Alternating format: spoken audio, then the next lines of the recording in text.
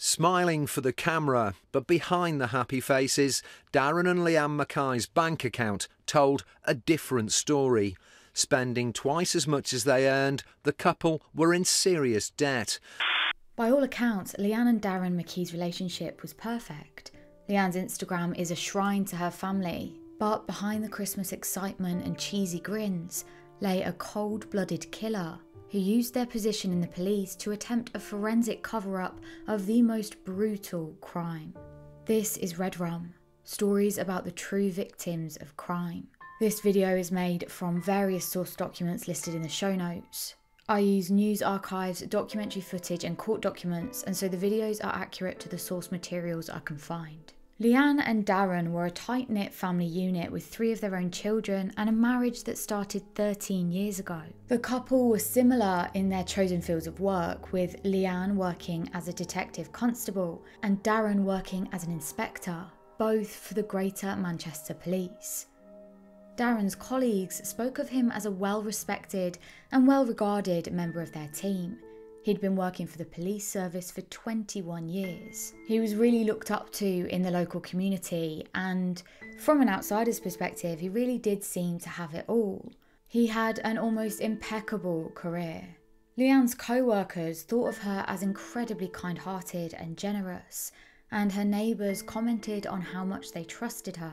Back in 2014, Leanne and Darren made the decision to move from Sale in Greater Manchester to Hale.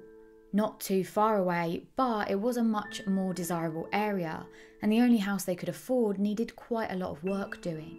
They decided to go all out with the renovation and got a lot of work done, and that meant they had a lot of debt.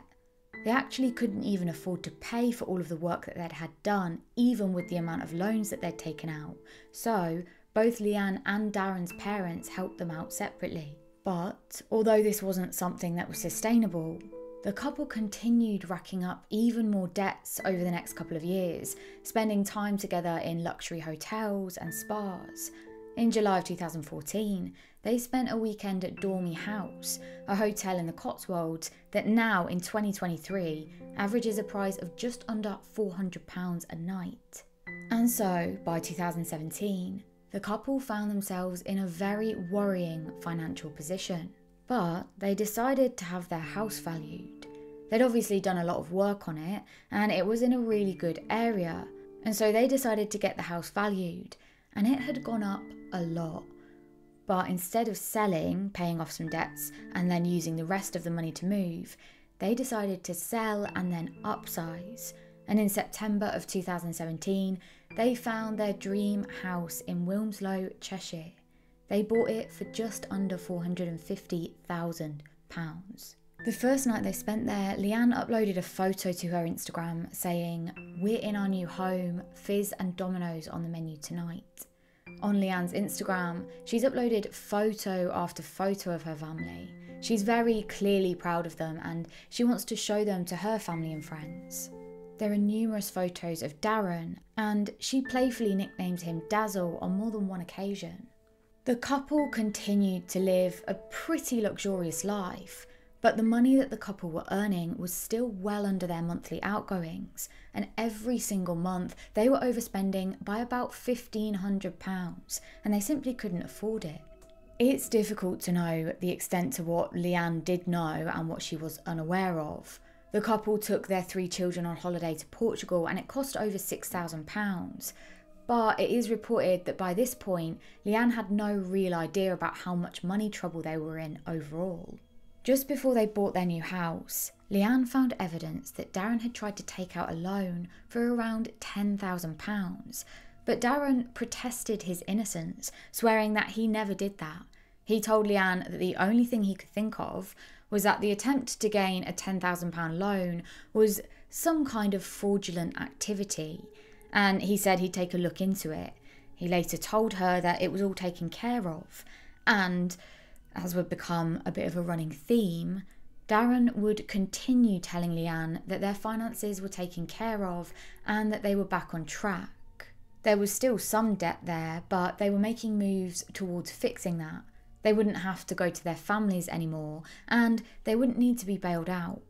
But that wasn't exactly the truth. In fact, every month that went by, Darren was getting them even deeper into debt, and he wasn't letting Leanne in on any of it. But then, on the 28th of September 2017, there was a knock on Leanne and Darren's door.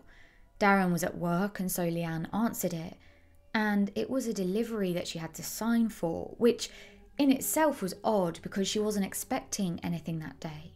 But when Leanne brought the small package inside and opened it up, she saw that inside was her passport and a false email address was stated for her.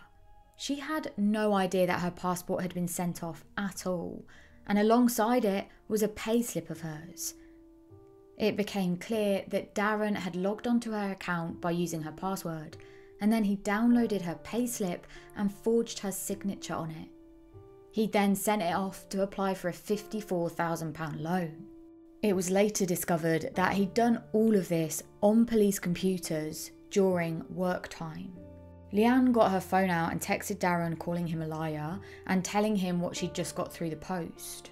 After getting that series of texts from Leanne, Darren then left work early. Now, he had already arranged to leave a bit early to go home. They had a survey being carried out at 1:30 p.m. But as soon as he got those messages that morning, he decided to head straight back home, arriving at his house much before the originally planned time of 1:30. Meanwhile, Leanne was supposed to be turning up at 3 p.m. for her 8-hour shift, but she never showed. We go back to around midday, and that's when Darren arrived home to Leanne, who was very likely angry. We don't know the exact details of what happened next because Darren has never fully admitted the truth. But what we do know from the court documents is that Darren strangled Leanne shortly after he arrived home at midday. He'd strangled her so hard that he'd actually fractured 2 bones in her throat and caused extensive bruising. He placed his hand over her mouth to stop her from screaming, and the bruises on her lips showed this. And then, after he made sure that Leanne was definitely dead, he began to plan what he was going to do next. He was on a time limit at this point because the surveyor that was due to come round at 1:30 p.m. was just 45 minutes away. So, at about 12:45 p.m, Darren dragged Leanne's body into her red Mini, and then CCTV tracks him driving it off of the drive and down the road. And a few minutes later, Darren travels on foot back to the house. The surveyor had actually arrived early and clocked Darren walking back to the house. He waited for Darren to go inside the house and then went up to the door and knocked on. And then he began the survey. The man would later comment about how calm and normal Darren was acting during the 40 minutes he was inside the house. We know that Darren works in intelligence, so has a really solid understanding of what the investigating team will be looking for. He has extensive experience not only of investigations and how they work, but also of intelligence and understanding how technology can contribute to surveillance and evidence. He went onto Leanne's phone and deleted all of the calls she'd made to him that morning after she'd found out about the loan application. He also messaged Leanne asking where she was at and if she was okay. One of those messages he sent said, quote, "You okay? Bit worried now." After that, he then drove to their children's school to pick them up, and he waited outside the school gates for them to come out.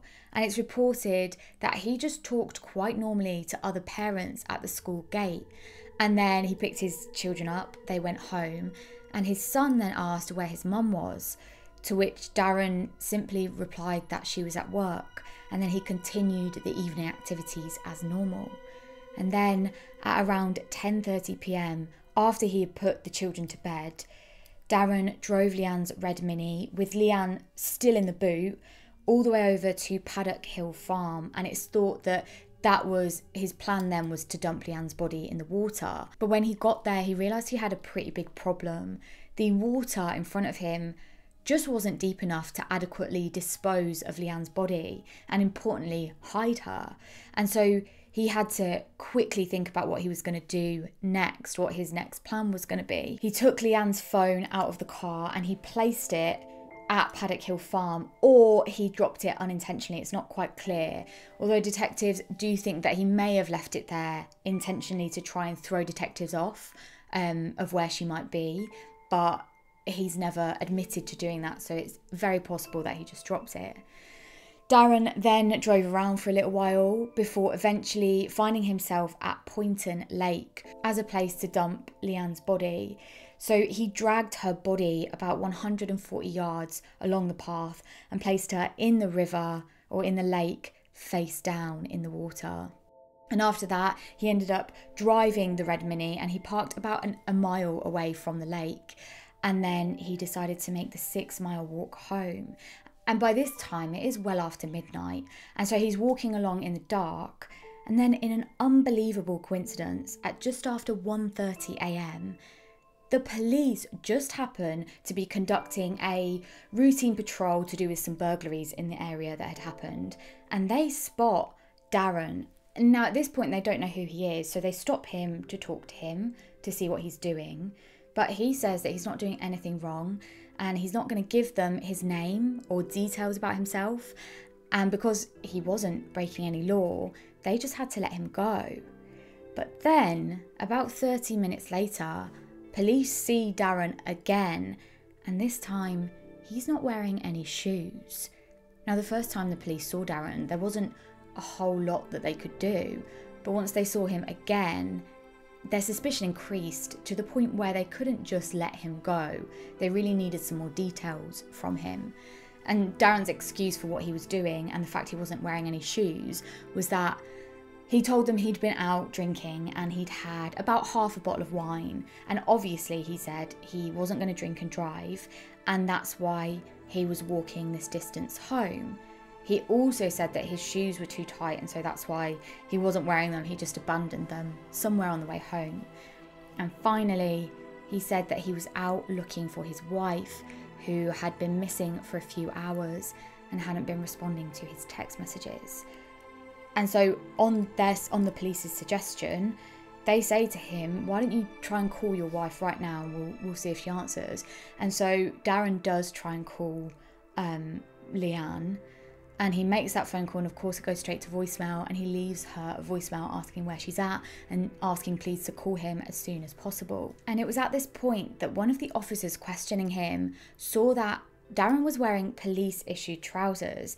And so they told him that, and that's when he really had to admit who he was, and he gave them his full name.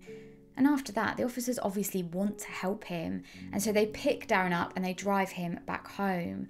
But obviously they've just been told his wife is missing, so they return shortly after that at around 4 a.m. at this point. And they say to Darren, we'll try and help you locate your wife. Why don't we look at the Find My iPhone app and see if we can find Leanne's iPhone?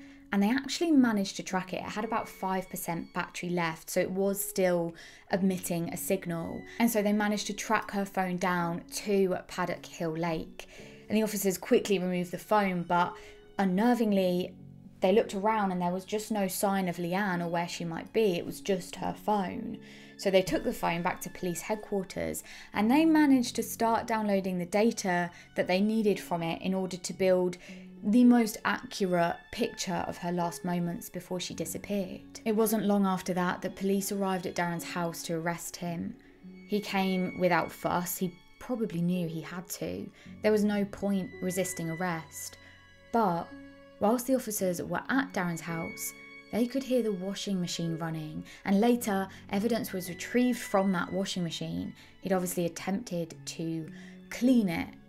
Forensic teams examined the entire house and they brought in even more vital forensic evidence.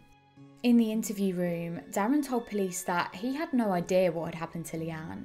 He said that the pair of them had argued earlier that day and that she'd driven off from the house in her red Mini and he'd been with her, and he said that she was angry and that she'd driven a little while down the road and then just dropped him off and let him go back to the house. But of course the officers questioning him didn't believe him, and the mobile phone evidence that they were currently downloading would later prove this. The phone evidence tracked Leanne and Darren's phones, both making the same journey away from their house and towards Paddock Hill Farm. And they cross-checked the timings of when this happened with some of the messages that were received from Leanne's phone and found that Darren had been messaging Leanne at the exact time when their phones were together, asking where she was and saying that he was worried about her. And that was at the same time, so it just didn't make any sense to officers, and they knew that not only was Darren lying, but they had the evidence to prove it. Darren's story that Leanne had stormed off, and he'd been walking back to the house to meet the surveyor was totally untrue. He went on to say that he believed that she'd been abducted and likely killed by a stranger. That's where his mind went to first. But this just made no sense with that mobile phone evidence. But Darren's real downfall came when police searched the area nearby where Leanne was eventually found, and they came across a bin, and inside that bin were a pair of running shoes. Forensics were conducted, and they found that there was both Darren's DNA inside and fluids found on the outside of them that matched Leanne, and that fluid was blood. And it was later said that this blood had come from not an injury that Leanne had sustained during the attack, but it was a natural process that had happened after she had been strangled. It had come out of her nose and mouth. The police later did find Leanne's body, and they found that she had been strangled. This, along with the police officer testimony from the night of Leanne's disappearance, were that they'd first seen him wearing those shoes, and then later they'd seen him and he wasn't wearing the shoes, and this was damning. Darren was presented with all of this evidence, and it's clear at this point that he knows he's done for. And so, although he initially pleaded not guilty to murder, Darren changed his story, now saying that he wanted to plead guilty to manslaughter, finally admitting that it was him who had killed Leanne, but importantly, he stated he never intended to do it. But the judge refused this and instead found Darren guilty of the murder of Leanne, and eventually he was sentenced, and he was sentenced to life in prison. He was given a minimum term of 19 years, and that minimum term was going to be 15 years, but the judge said that he'd made the decision to increase it because of Darren's position as a police officer and his actions and choices after the event that led him to try and get away with murder. And he really did try to get away with murder. He had no consideration for his children. On the night of Leanne's murder, he left them at home on their own, 3 young children, for over 4 hours. And he even made this whole case go to trial, making them wait over 6 months for justice and never fully admitting to what he's done. It's really clear that Darren's #1 priority had nothing to do with his wife or his family. It was always only to do with him. Thank you for watching this episode of Red Rum. I really appreciate you being here. Please do consider clicking the subscribe button if you're not already subscribed, and drop a case suggestion if you've got any suggestions in the box down below. You can also find us on Instagram, Twitter and Facebook. I'll leave those links down below. And we have a Patreon and YouTube membership for early access videos and podcasts. Other than that, I will see you next week for another episode of Red Rum. Bye.